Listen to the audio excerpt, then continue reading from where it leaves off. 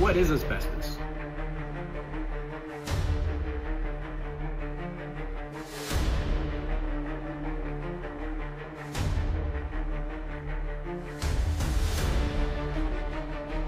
Asbestos is a naturally occurring fibrous mineral that is invisible to the naked eye. It has been widely used because of its ability to resist heat, chemical, and biological growth, as well as its insulative and noise damping capacities.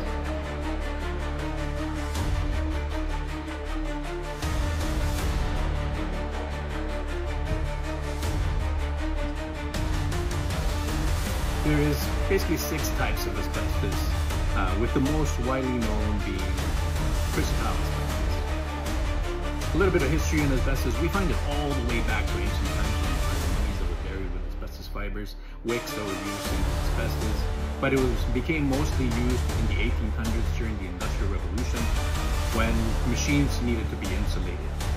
Since then, in 1876, actually, Canada found crucible asbestos in the town of Asbestos. And Quebec in the time of asbestos that has since then been renamed.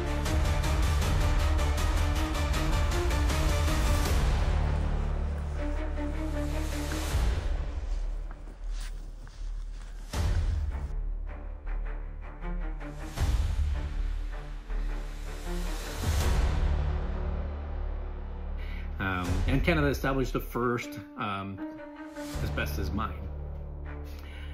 Since then, the use of asbestos has been documented, and it spiked in the 1960s and 1970s, and since then it has gone on a decline in use and eventually has been banned in several countries. Canada just banned asbestos completely in 2018.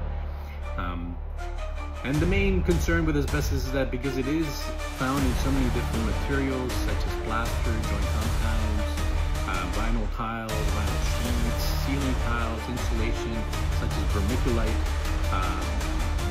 etc., and many different locations. When these fibers that are embedded in the materials or in the materials get airborne, they can result in lung cancer, mesothelioma, or asbestosis, and unfortunately the population that is most at risk is the construction industry. Construction workers are highly at risk of asbestos, asbestosis, lung cancer, etc.